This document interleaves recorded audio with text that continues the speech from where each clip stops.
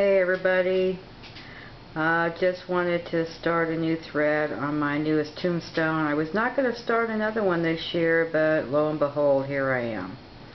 And the reason why I'm starting this tombstone is because I got this earlier this year from Hobby Lobby. Almost forgot where I got it.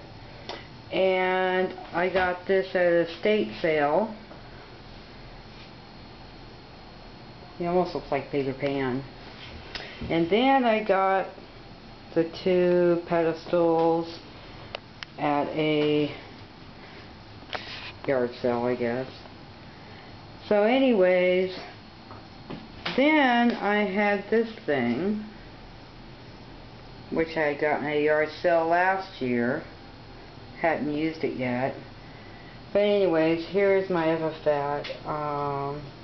Come little children, I'll take thee away to a world of enchantment. So then, you know, I was thinking, why not use it all together? I think it's going to be pretty cool.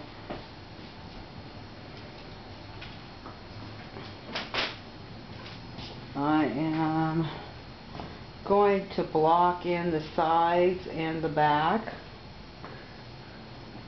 and have a little shelf for it to sit on.